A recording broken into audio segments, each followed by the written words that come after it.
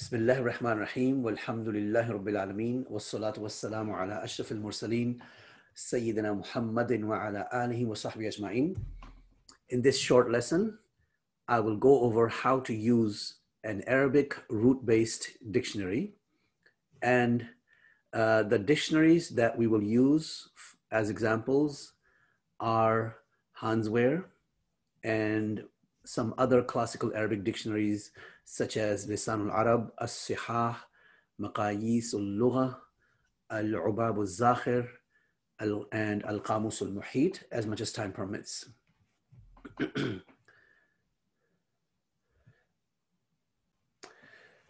So here is a Weir online searchable. So this is a Weir dictionary searchable online. You can just search for it online. If you need the link, it's ijtal.net. Search for online searchable Weir, and you'll get something like this. And what you do is you just click anywhere on the screen. So I'm going to click here, and you enter the al-fi'l al-madi, the past verb. So let's say I am searching for shariba. So I'll enter sheen, ra, ba. And of course, you need to have your Arabic keyboard enabled. And so I click OK. And it gives me this page on shariba. So let's go through this. Here it says shariba. And of course, there's no fatha, kasra, dhamma written here. So how do you know if there's a kasra here? Well, you know from the rule that al-madi for huwa begins with a fatha. So I know sheen has a fatha. And then the ayn letter, which is the second root letter, is the ra, and the third root letter is the ba. So again, what they call fa, ayn, lam. The fa represents the first root letter, which is the sheen here. And the ayn represents the second root letter, which is the ra, and the lam, which represents the third root letter, is ba. So the three root letters here are sheen, ra, ba. So how did I know it was shariba? I know that it begins with a fatha and ends with a fatha, but how did I know the harakah of the ra? That's where you need the dictionary. And this is form 1. And form 1, the harakah of the middle root letter is sama'iyya, meaning that you have no way to guess it. There's no rule. You just have to know it from the dictionary or some other Arabic source. So here's the Arabic dictionary, and you can see the way Weir has written the S with that weird symbol on top. That's the sh sound, that's the sheen sound. And then they have a A here, which represents the fatha, so it's sha. And then the root letter R, and then the I, which represents the kasra. So it's shari, and then ba. So again, you have the A here, which represents the fatha. So Weir uses A for fatha, I for kasra, and U for dhamma. So this is shariba. This is how you pronounce al-fi'l al-madi for huwa, shariba. And Arabic root-based dictionaries are always based on three-letter roots. And the vast majority of words in Arabic are based off of three-letter roots. Some are based on 4 letters. So most of them are triliteral, some are quadliteral. Then, okay, so we have the al-fi'l al-madi for shariba. What about al-fi'l al-mudari, the present verb? The present verb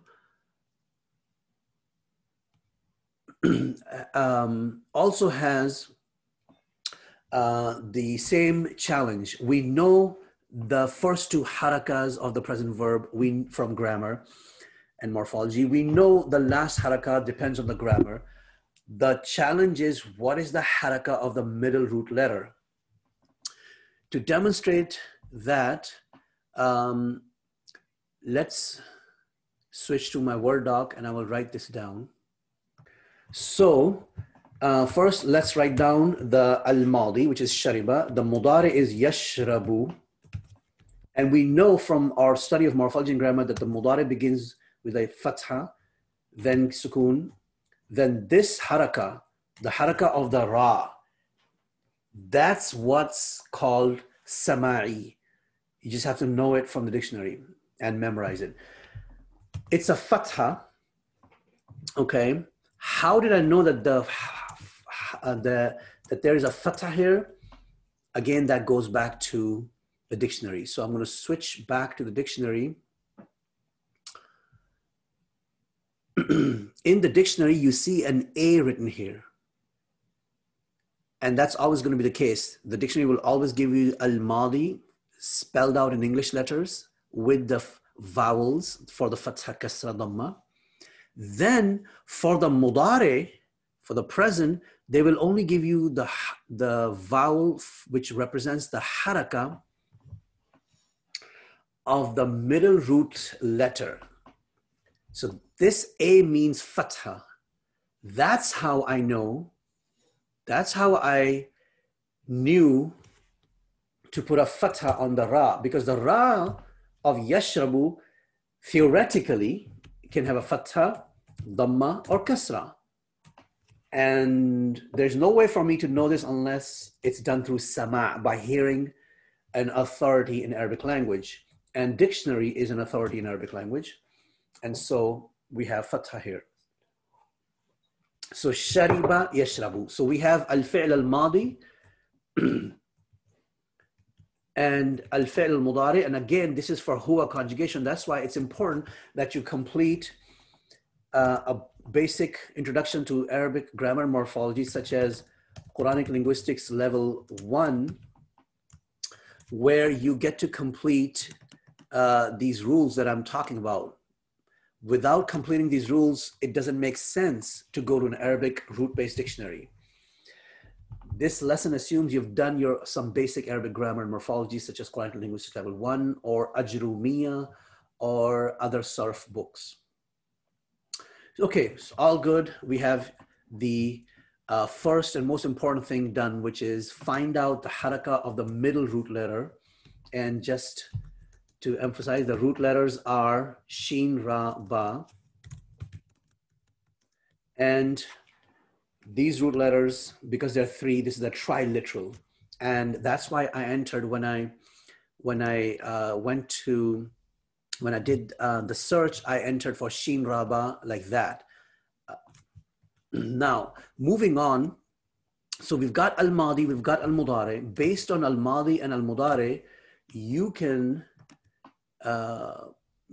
guess all the other conjugations for ana, nahnu, anta, anti, antuma, hum, antum, antunna, huwa, hiya, huma, hum, hunna. All of those 12 conjugations that we study in an introductory course in Arabic grammar and morphology and in conjugation, all of those can be guessed based on just knowing the huwa. And that's why the dictionary only mentions huwa. It's not going to give you all the conjugations. So huwa shariba and huwa yashrabu. So far so good. So that was the most important thing in this lesson. The next most important thing is what's written in the parenthesis. In Weir, it's written in the parenthesis, and in classical Arabic dictionaries, it will be written in the mansub form. So I'll explain that in just a second. So shariba, yashrabu, I got that. I got the shariba and yashrabu. I got the fi'l mad and fi'l mudari. Next thing I need to know is what is the masdar. Okay. The masdar is very important, and masdar is, again, a masdar I talk about extensively in Quranic Linguistics level 1. Masdar is the verbal noun. It represents an action without time. And form 1 masdar is also sama'i, meaning that it's not qiyasi. I can't guess it based on a rule. It's sama'i, meaning I just have to hear it from an Arabic authority, such as a dictionary or Quran or teacher. So the masdar too, because I cannot guess it, the dictionary has to tell me what the masdar. If a dictionary doesn't tell me what a masdar is, it's going to be a big problem. So all Arabic root-based dictionaries always will tell you the masdar. And usually the masdar comes after al-madi, shariba, and al-mudari, yashrabu, and then the masdar. Now in Weir, the masdar is written in parentheses. Some words, some roots have one masdar, Some roots have 2 masters, some have even 3, some have even 4, but you almost always will have 1 master at least. So if I look at the what's written in the parenthesis, I see shurbun and I see mashrab. So there are 2 masters here, shurbun and mashrab. Notice how shurb is written with an S with that funny symbol to represent that it's SH, and then U to represent dhamma, and then R is for the, the Ra, which is the second root letter, and then the Ba. So let me switch to my Word document. How do I write the master? I will write it like this, shurb, dhamma on the scene, because there's a U in Hansware, and then the sukoon, and then the ending, right? Ending depends on grammar. So sometimes you hear shurbun, sometimes you hear shurban, and sometimes you hear shurbin. That's grammar, right? That's i'rab. It depends on the grammatical function. All 3 of these words, let me put the haraka here quickly. Dhamma sukoon, dhamma sukoon. So all 3 of these words are masdar morphologically. In ilm al-sarf and sarf, these are masdars. But in grammar, they're used in different grammatical functions. This is marfu, this is mansub, this is majroor. And you've studied marfu, mansub, and majroor in your introduction to Arabic grammar. And I cover that extensively in my Quranic linguistics series. So what the Arabic dictionaries will do is that they will not give you the marfu, the shurbun. They will not give you the majroor, which is shurbin. Instead, they'll say shariba yashrabu shurban. And it kind of, this is the pattern that they will follow in Arabic-based dictionaries. They will all say shariba yashrabu shurban. And they always give it in mansub. And that's because masdar frequently is used as maf'ul mutlaq, which is a grammatical function, and it's mansub. So that's why they use it they just adopted this convention. It's just a style. It doesn't have to be that way, but it just makes it easy to remember and memorize also. So coming back to Hansware, there are 2 masters, right? Shurbun and mashrab. Mashrab. Now, mashrab is a specific type of masdar. It's called masdarun mimi, which I talk about in Quranic linguistics. But that's not important right now. What's important is that I've got 2 masters here, and that's good. I'm nice and happy. I'm ready to go. I have got my al-fi'l al-madi, shariba. I got my al-mudari, yashrabu, and I got my masdar. These 3 words are powerful, very important, because I need them to express myself, to understand, to analyze Quran, to appreciate the beauty of the Quran.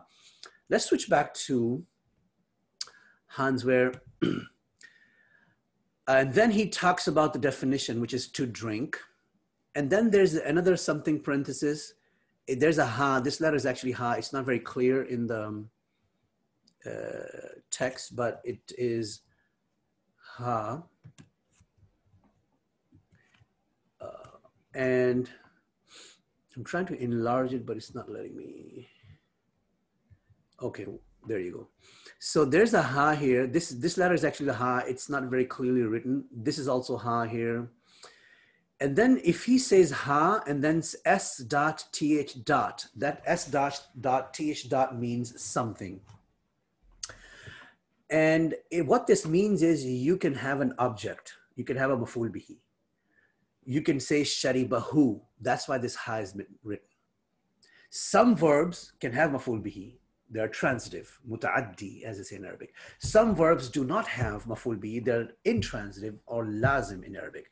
How do I know if a verb can have a maf'ul bihi or not a maf'ul bihi? Again, that's sama'i. You have to know it from an authority of Arabic language. How do I know if a verb has a harful jar that comes after it? I can guess it, but my guess is not good. My intuition may not be powerful because I'm not a native Arabic speaker. And even native Arabic speakers nowadays may have lost some of the intuition because they're away from the true classical Arabic. So they need the dictionary to tell you. In the dictionary, it will tell you, it will say something that means you can attach a ha. So I'm going to go back to my Word document and show you how to do that. So I can say sharibahu. That's what the dictionary is saying. When it says ha and then something, it says that you can do a maf'ul bihi. This verb is capable of having a maf'ul bihi. Sharibahu yashrabu. That's what it means. Dictionary uses a lot of shorthands because there's too much to write and the space is limited. So that was that. So now I know that this verb can have a maf'ul bihi as opposed to having an harf jar, or some verbs have both. And then it says to sip, additional definition, and then again ha, something, same thing. And then he goes on to other meanings, which we don't need to go into too much. You can read them on your own. I just wanted to point out some important things. Then, okay, so that was form 1, right? Shariba, yashrabu, shurb, and mashrab. That's form 1. And then you have form 2 represented in Roman numerals 2, which is sharraba, fa'ala. So that's why it's important that you study basic Arabic morphology before you come to this, before you go to an Arabic root-based dictionary, because they expect you to know the morphology. They expect you to know the roots. How the roots work, how the patterns work. So form 2, sharraba. So I'm going to go back to my Word document and I'm going to write down sharraba. So fa'ala. And of course, you know sharraba, you sharribu from your morphology. If you don't know this morphology, no problem. You can study any course in Arabic grammar and morphology, or you can study Quranic linguistics level 1 and you will understand very quickly. And you can also, some of this is covered in easy introduction to Arabic. So sharraba yusharribu means form 2, and that's what he's talking about in Hans Weir when you see 2 here. And then he's going to talk about the meanings of form 2. And again, the ha, someone, S-O means someone, S-T-H means something. He'll talk about the meanings. Then form 3, which is sharaba, fa'ala, and then form 4, ashraba, af'ala. And then sometimes you may have forms, sometimes you may not have forms. Not every root will have all 10 forms. If hadith or classical Arabic, then you will see it here in the dictionary. He mentions 2, 3, 4, and he just goes on and on. You can read on your, and then there's V, which of course means 5. So tasharraba is form 5. Tafa'al is also used. And then he has ba, harful jar, preposition with something. This shows that in form 5, you can use the maf'ul bihi directly. That's why it's indicated with the ha, or you can use with ba. Tasharrabahu or tasharraba bihi. And then he goes on to other miscellaneous nouns. Now these nouns could be masdar, shurbun. See, masdar is mentioned in the beginning, in the parentheses, but then he explains in more detail masdar. So it's the same masdar here. Shurbun, drinking, drink, or absorption. And then he goes on to other derivatives, other mushtaqatul asma, like sharbatun, fa'latun. Remember, we studied in Ease Introduction to, we studied in Quranic Linguistics level 1, quantity specifying masdar. That's right here, that's mentioned right here. And then shurba, and then sharab, all the other derivatives are mentioned here. And that's basically it. This is an Arabic root-based dictionary, Hans Weir. And if you understand, what I recommend is you get used to using Hans Weir first. Once you get familiar and you're comfortable using Hans Weir, then I want you to switch over to trying some of the more complicated Arabic-based dictionaries. Now, how to tell the gender of the noun?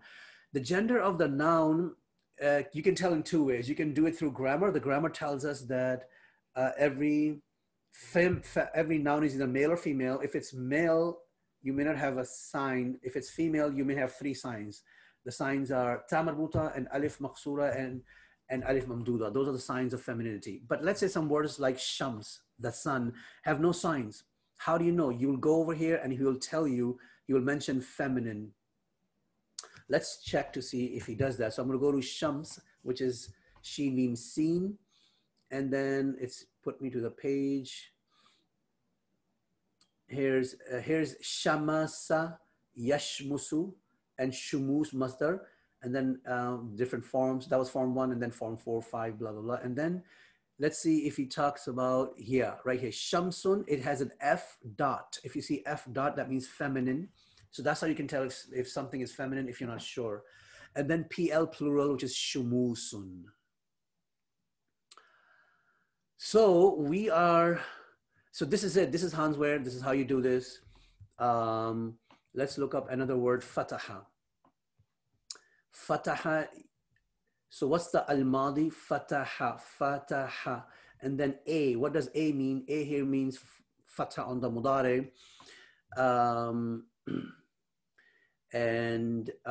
So that means it would be yaftahu. And then the masdar is fathun in the parentheses, and then the meaning to open. And then ha, something means that you can say fatahahu. That means you can have a maful bihi. And he goes on with the meaning. And then let's see if there are other forms. Here's form 2 to open fataha, form 3, fataha, the fataha, form 5, in fataha, form 7, iftataha, form 8. There's no form 9 that is used for fataha, and then form 10, istaftaha. So this is it. This is a quick introduction to Hans Weir. What I recommend is before you go to Arabic dictionaries, those tend to be a little more complicated. I recommend you get really comfortable with Hans Weir. And once you're comfortable with Hans Weir, then you can go to Arabic dictionaries. And I will do another lesson, inshallah, since I'm out of time right now. I'll do another lesson for those of you who are comfortable with Hans Weir. I will do another lesson, inshallah, in which we can look at Lisan al-Arab and as-Sihah and Maqayis al-Lugha and Al-Qamus al-Muhit and some of those other really advanced classical works, inshallah. So that was a quick introduction to how you can use a simple Arabic dictionary like Hans Weir. As I mentioned before, I will do a more advanced lesson for those